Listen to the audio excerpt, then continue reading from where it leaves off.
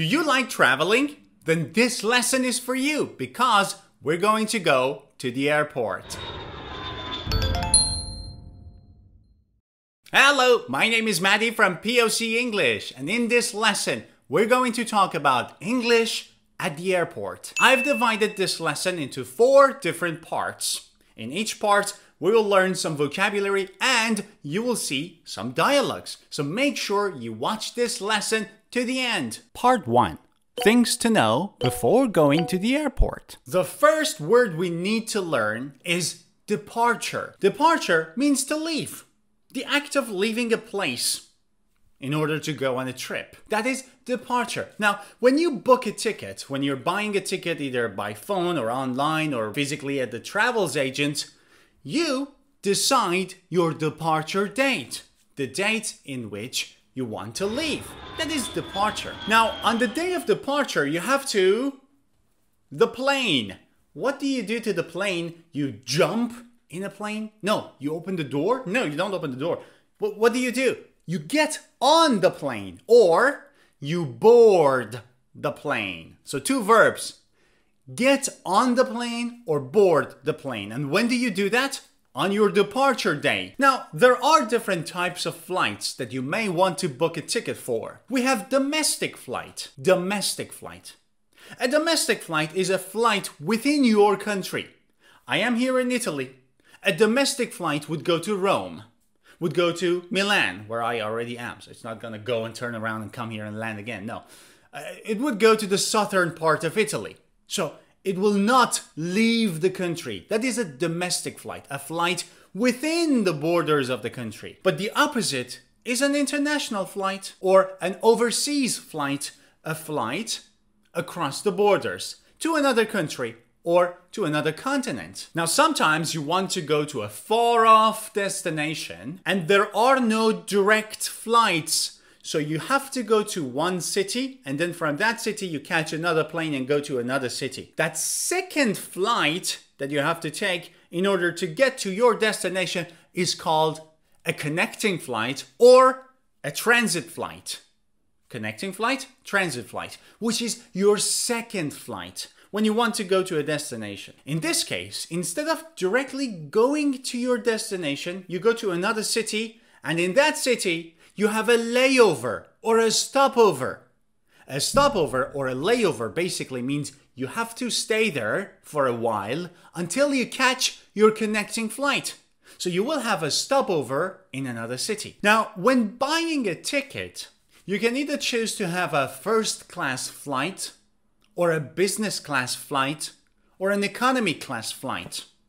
Well, the first class is the most expensive. The business class is also expensive, but they offer more amenities. The first class and the business class are at the front of the plane, so usually you have more leg space, the chairs are bigger, the seats are wider, and that you will feel less movement, which is turbulent, and we will talk about it later. But the economy class is the cheapest, and it's usually in the main body of the plane with less leg space. Now, sometimes before your departure date, you might want to call the airline so as to confirm your tickets and confirm your flights, because usually there may be delays. You want to make sure if there are no delays and everything is on schedule. So you call the airline. Let me show you a dialogue. POC Airlines, how may I help? Oh, hello, I would like to confirm my flight. Can I get your ticket number, please? Sure, the number is 45643. Let me see. You are planned to depart on June 15th at 1 p.m. Is this correct? Yes, it's correct. Is anyone else traveling with you? Yes, my wife. Can I have the other ticket number, please? Let me see. It's 45644. Okay. Your tickets have been confirmed. Please arrive at the airport 3 hours before your flight departs. Thank you for calling. Part 2. At the airport. When you arrive at the airport, there are a few places you have to go and some things you need to do. The first place you need to go to is the check-in desk, where you will show your ticket, your ID documents, and you will have to check in your luggage. In the check-in desk, they may ask you to put your luggage on the scale if you have luggage. What is the scale? The scale basically shows how heavy your luggage is. So you put your luggage on the scale and it shows, for example, 20 kilograms. That's okay, that's acceptable. Go on. Now, the next word is boarding. Now, as I told you before, you will either get on the plane or board the plane. When the plane is boarding, that means people are getting on the plane. So you have to go, you have to run, you have to board the plane. But in order to board the plane, you need something. What do you need? A ticket? No. You need something which is called a boarding pass. Boarding pass. But where do you get your boarding pass? From the check-in desk. You check in your luggage, you show your ID, and you get your boarding pass. And then you go and board the plane. While you are talking to the person in charge of the check-in desk, you may be able to ask for two types of seats. Either a window seat or an aisle seat. Of course, if you haven't previously selected your seat, a window seat is a seat by the window on the plane. An aisle seat is a seat by the aisle. Pay attention, it's aisle, it's not aisle. No, it's the aisle, the corridor, the place where people walk. Now, which do you prefer, the window seat or the aisle seat? I prefer the window seat because you can look outside. But hey, some people like the aisle seat. In any case, let me show you a dialogue at the check-in desk. Good afternoon. Where are you flying to? Los Angeles? May I have your passport, please? Sure. Here you go. Are you checking any bags? Just this one. Okay, please place your luggage on the scale. I have a stopover in Chicago. Do I need to pick up my luggage there?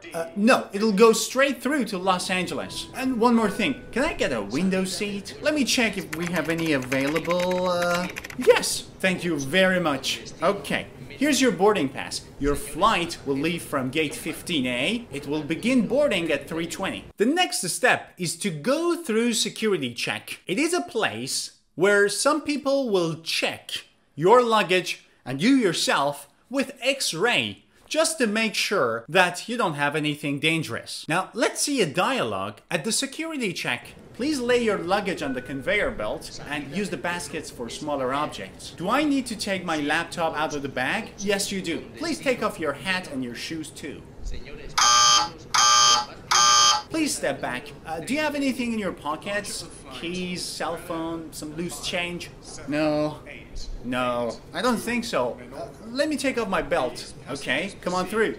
And after the security check, you will have to go through customs if you are on an international flight. But what is customs? Customs is the place where international passengers will have to go before entering the next country. They will be checked if they have any illegal items. And basically, if you are moving any products from one country to another country, those products will have to be checked if they are not for personal use. That is what happens at the customs. Part 3, on the plane. Now you are on the plane and you will see the cabin crew. Cabin crew are all the people on the plane who are not passengers. That includes flight attendants.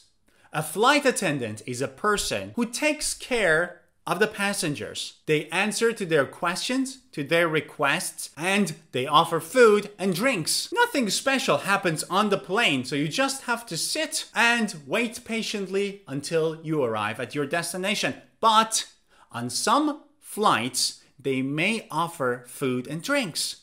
Let me show you a dialogue. All right, sir, chicken or meat? Chicken. Wrong, it's meat. Huh? Just kidding. Here you are. Thanks. Anything to drink? What kind of sodas do you have? We have Coke, Diet Coke, Sprite, Orange, and Dr. Pepper. Diet Coke, please. No ice. Okay, here you go. Now, sometimes during the flight, the airplane will go like this, which is really frightening for me. It terrifies me. That basically is turbulence. Turbulence, I'm sure you've heard of it. Turbulence is the movements of a plane because of the resistance of air, I think. I don't know. But the plane basically moves, and that is called turbulence. It's not dangerous, but to me, it's frightening. And eventually, your plane will land. To land means to touch the ground, and you arrive at your destination. Part 4. At your destination. You have safely arrived at your destination. Now, after landing, what should you do? Of course, you exit the plane and then you will go to the baggage claim. The baggage claim is a conveyor belt with all the baggages, with all the suitcases on top of it. You will have to wait there until you see and spot your luggage and you pick it up. That is the baggage claim. And finally, if you're an international passenger and you have traveled with your passport, you will need to go through passport control, where the police will check your passport, stamps it, and welcomes you to the country. That's it, guys. You have safely arrived at your destination. In this lesson, I tried to touch the main points, the main aspects of what may happen in an airport if you want to speak in English. So practice it. And before I forget, let me tell you something. Do you want to have the summary of this lesson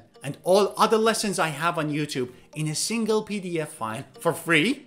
You can download my 400-page English book. This book is entirely free for my YouTube subscribers. How can you get it? Simply click on the link above my head, go to my website, type in your name, your email address, and click subscribe. Also, if you want to support me and support my work, you can become a POC member. There are 2 membership plans, POC Crew and POC Elite. To become a member, you can click on the link above my head. And that's it. I hope you've enjoyed this lesson. Don't forget to give it a thumbs up and click subscribe if you're new to my channel. See ya!